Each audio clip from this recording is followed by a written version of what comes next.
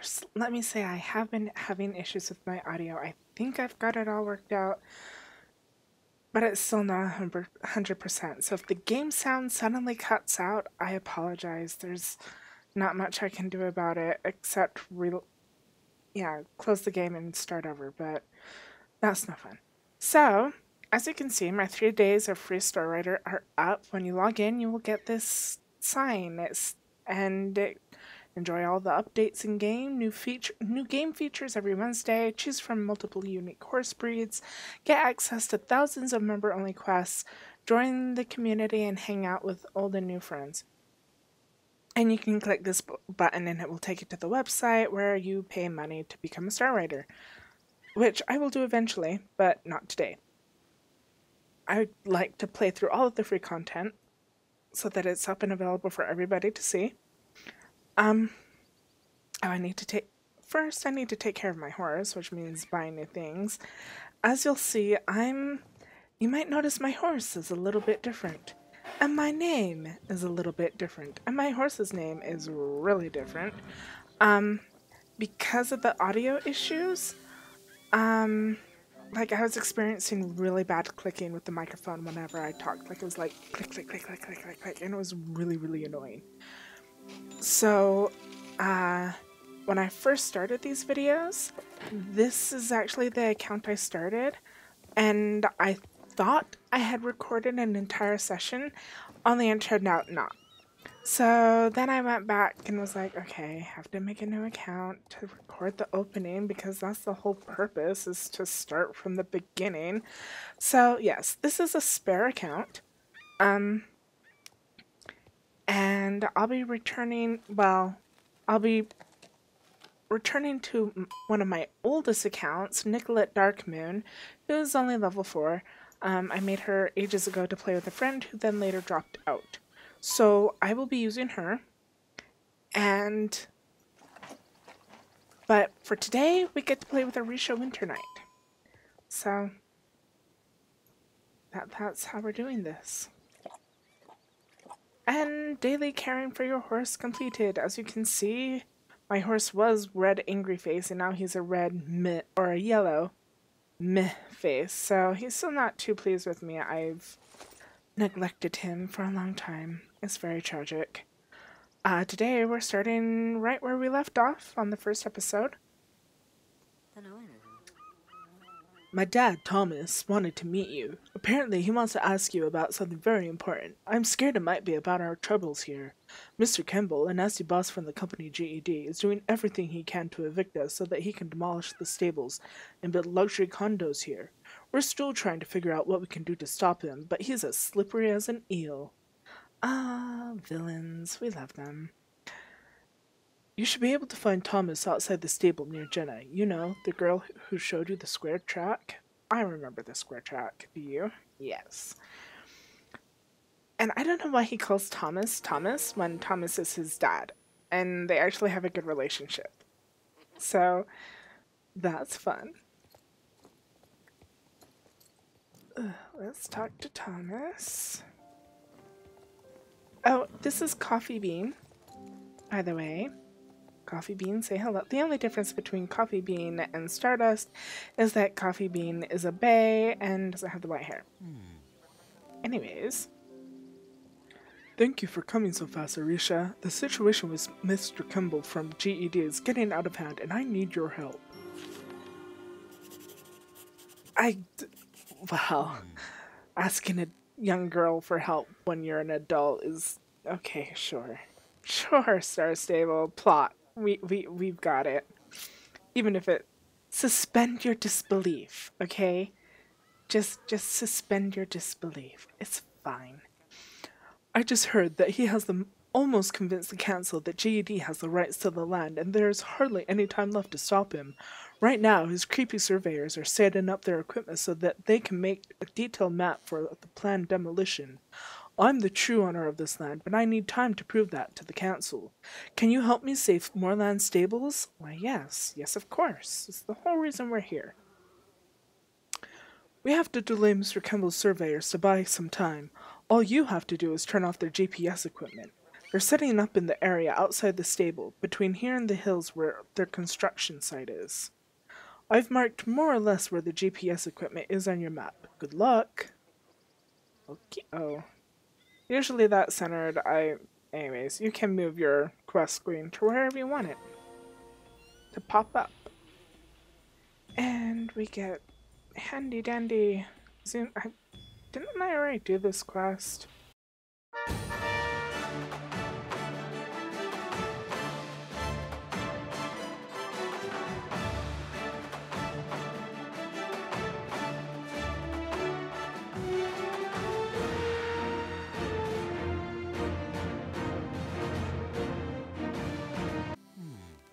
Splendid! Good work. I truly appreciate it.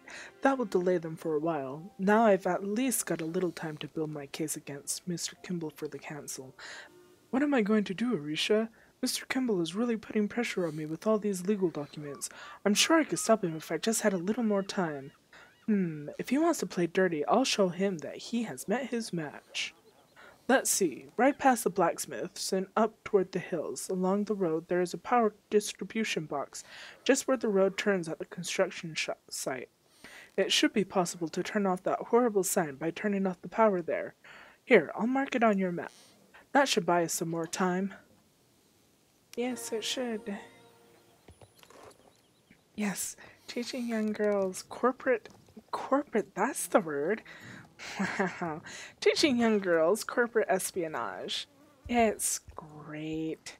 Defending the little people, fighting back against the big companies.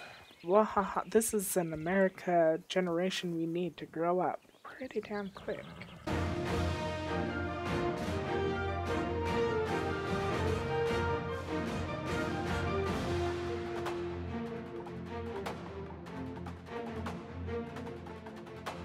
Haha, I think I can hear that nasty man shouting all the way over here.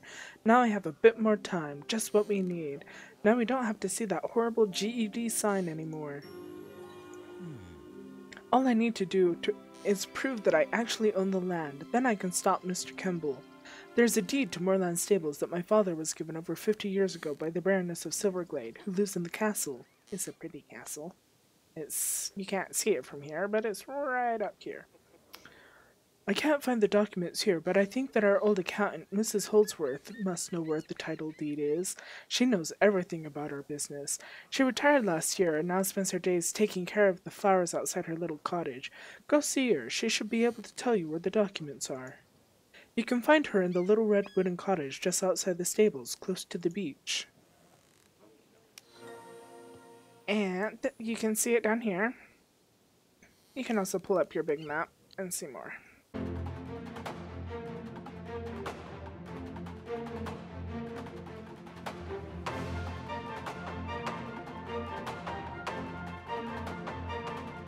Why, hello, dear. What can I do for you? Let me think. I believe there was a deed of ownership, but it got lost some years ago. When Thomas Moorland's wife, Catherine, died in childbirth, Thomas lost all interest in papers and documents and just wanted to spend time with his horses. All the paperwork was put in a chest and sent over to Catherine's father, and there's a good chance that the title deed was in that chest. Her dad is Jasper Holbrook, and the child that was born is, of course, Justin. Jasper blames Thomas for Catherine's death, and they haven't spoken in 20 years. It's a tragedy that this feud between has been going on for so long, but if anyone has the title deed, it would be old man Jasper. It won't be easy convincing him to part with it, though. You'll find old man Jasper along the road leading to Fort Pinta, close to the wall. Press M on the keyboard or click the mini-map to open the map. Yes, I just said that. Good luck, dear. So again, you can see down on the mini-map, or you can hit M, open your big map, and get a better idea of where to go. You can also see what other quests are available. There's a lot. We have lots of stuff to do, even in the free trial. Free trial? I'm not sure it's really a trial. Free zone? We'll call it a free zone.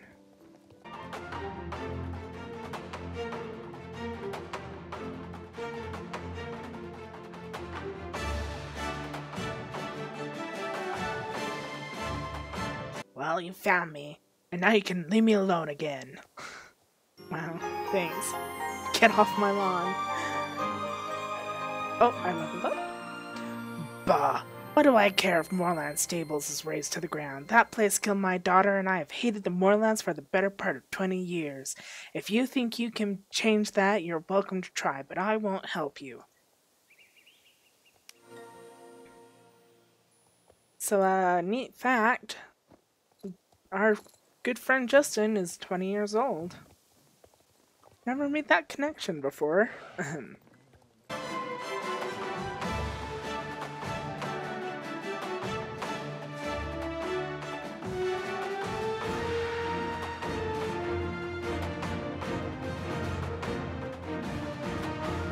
Hi, Arisha.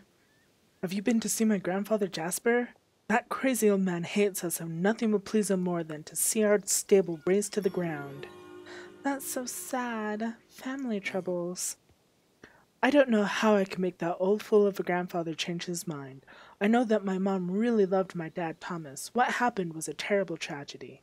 I have these letters from my mom and dad that they wrote to each other before they got married. They prove it was true love. I've been thinking of showing them to my grandfather Jasper, but never really dared. If he saw them, he would realize that Catherine and Thomas really loved each other. Maybe you could show him? Take these letters and show them to Jasper. They should make some kind of impression on him. We can hope. Love is going to save the stables.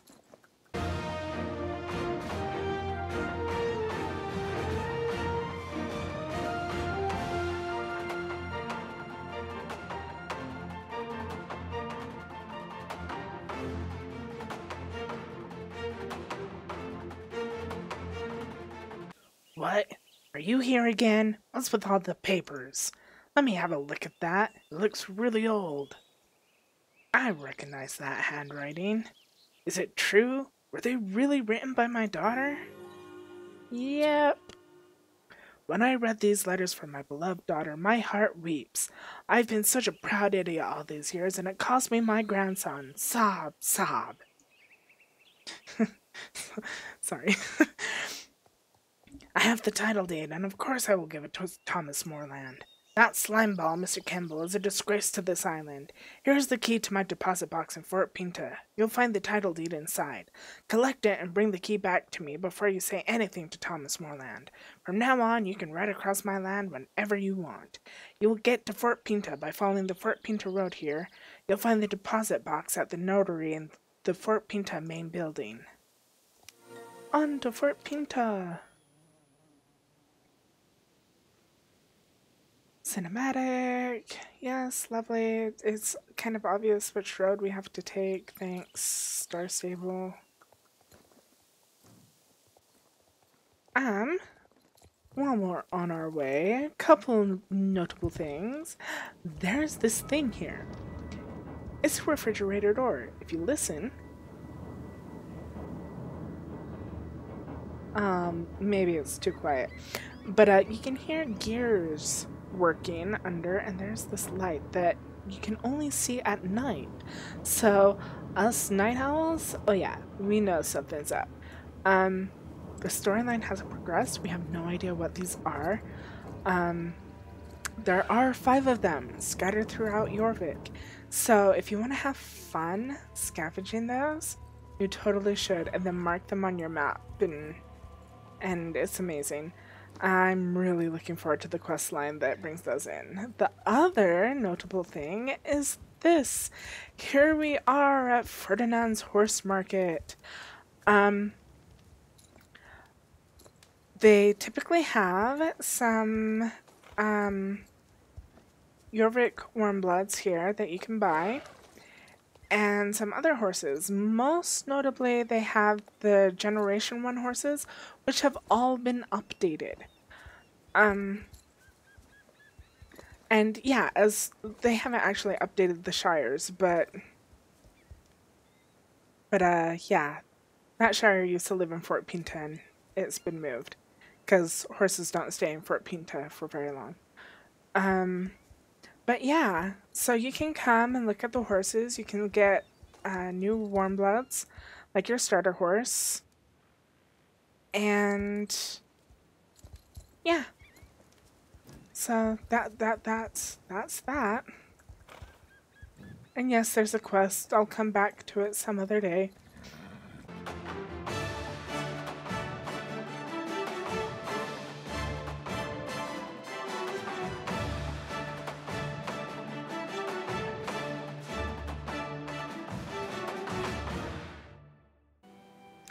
Oh yes, thanks.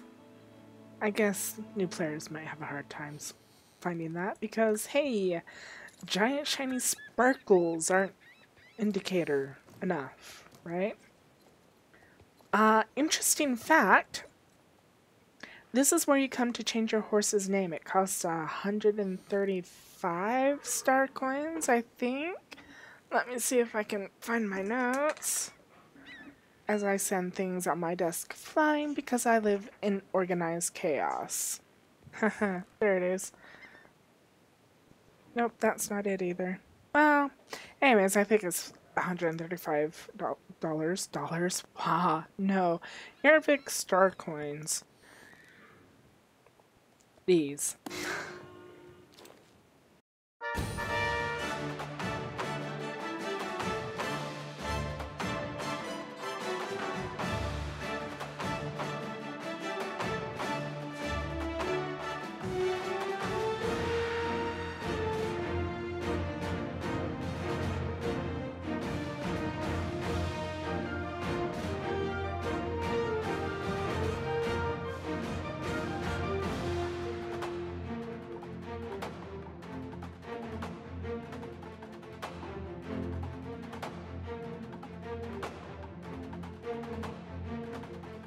Thanks for getting the title deed. These are the old legal documents that show that Thomas is the rightful owner of Moorland Stables. And you brought my key back, too. Great. Thank you. Thanks once again.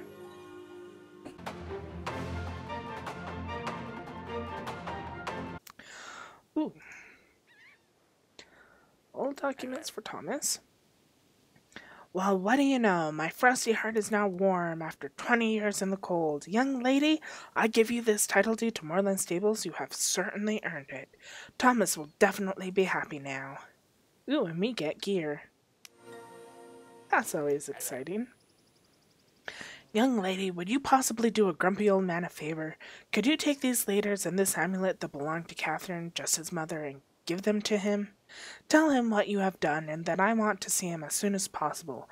It's not much, but at least it's an attempt to try to start repairing 20 years of bitterness, and a way for this old fool to say sorry. Aww, what a good grandpa, kind of. It doesn't really make up for 20 years of being a jerk, but it's a good start.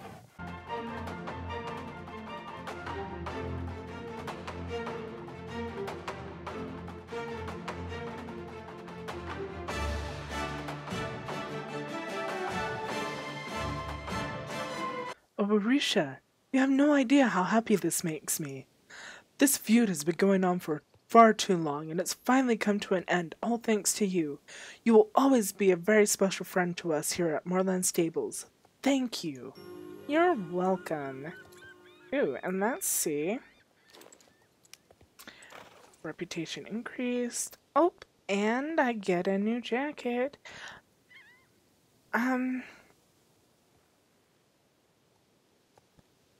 I don't know if I went over stats, have gone over stats yet, so let's do that really quick.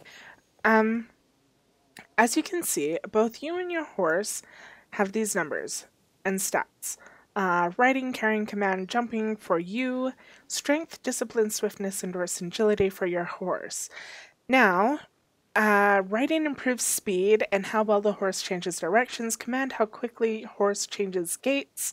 Jumping is how high and far your horse jumps. Carrying, I'm sure you've noticed, but when you're walking and your horse goes and that's when you have to refresh. That's what carrying refers to. So it increases the span between needing to encourage your horse. It's not like this carrying, which is what I thought when I first began, but things I wish I'd known when I began Star Stable Online. So yes, so you do that less frequently as you gain experience, and you can increase all of these numbers from gear, but they also go up by 1 with every level. Your stats go up with your level, and your horse's stats go up with his level. So if you have a level 15 horse, and then you suddenly buy a new one and he's level 1, his stats are going to be much lower. So he'll handle differently than your epic, fully grown horse. And that covers that. Oh wait, no, I didn't go over horse stats. Sorry. For the horse, strength and jumping are the same, so it's how high your horse jumps. Discipline is the same as command, so how quickly the horse changes gaits. Swiftness is the same as riding, and agility. So yeah, swiftness and agility are both the same. They're how fast your horse goes.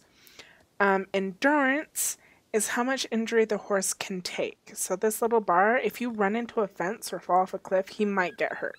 And that comes back up gradually. I've never bottomed out a horse before. I'm not even sure what happens. If you know, hook up with me on Twitter and tell me so I can share the wonderful information. Endurance is the only skill that you cannot increase with gear. It's only with your horse's level. So, but like I said, you're not running around battling monsters and your horse isn't going to get bitten by a snake. So, unless you intentionally try to kill your horse, nothing's going to happen. It's fine. Holy horses, you saved the stables from demolition. Well, yes, we did. We're so amazing, me and Coffee Bean. Finally, I can prove that I'm the rightful owner of Moorland Stables, and it's all thanks to you. I will show this to the council, and then Mr. Kemble will have no choice but to stop construction of the new buildings. I don't know how to thank you. I owe you more than I could ever repay you. Ah, don't mention it. I mean, we're here to help. No, really, that's kind of what the game is about. Oh, look, I got pants. Ooh. Pants. Oh, I'm moving this. Okay. I know we've only done a few quests, and that makes for a really short video. But let's call it here because this kind of ties up a nice little plot thread, and we'll continue on next week. Next week I'll probably clear out some of these side quests, like we need to talk to Maya again, and it looks like Tan has something for us to do, and the blacksmith up here. So, I had so much fun with you guys. I'll see you guys next time. Happy writing!